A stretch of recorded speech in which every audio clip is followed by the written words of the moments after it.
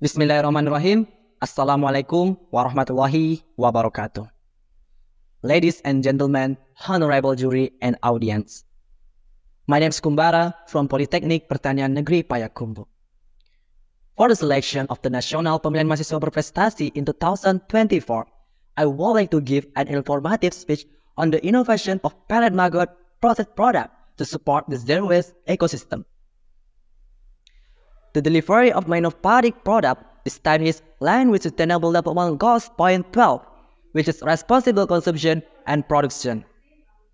The sustainable consumption and production often aim to achieve a zero waste ecosystem in the context of organic waste management. Based on data from Kementerian Lingkungan Hidup in 2023, there are 12 million tons of waste generated annually. There is 32% unmanaged waste, with 40% of the waste being dominated by food waste and 38% by household production waste. With this state of affairs, it is clear that we are facing a crisis in organic waste management in Indonesia. Organic waste left to accumulate in landfills and dumped in rubbish in produces a foul odor, which can be difficult to breathe due to the presence of ammonia compounds. This has a significant and negative impact on the environment and society. Therefore, the management of exciting organic waste requires special treatment to reduce its disposal rate.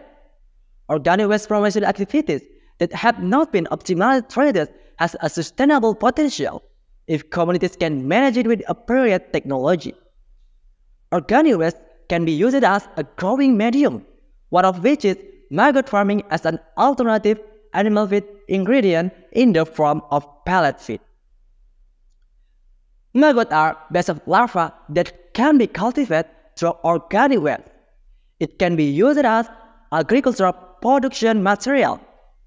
Such management has high development potential, as the majority of Indonesian society is dominated by the agriculture, livestock, and fishery sector.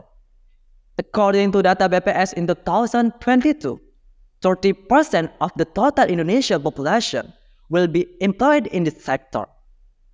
This is necessary to support their production system. Maggot farming can be an alternative solution to environmental problems caused by excessive waste disposal. Mass maggot farming can produce high-value byproducts such as maggot pellet or for animal feed, or maggot production waste can be used as an alternative agricultural compost.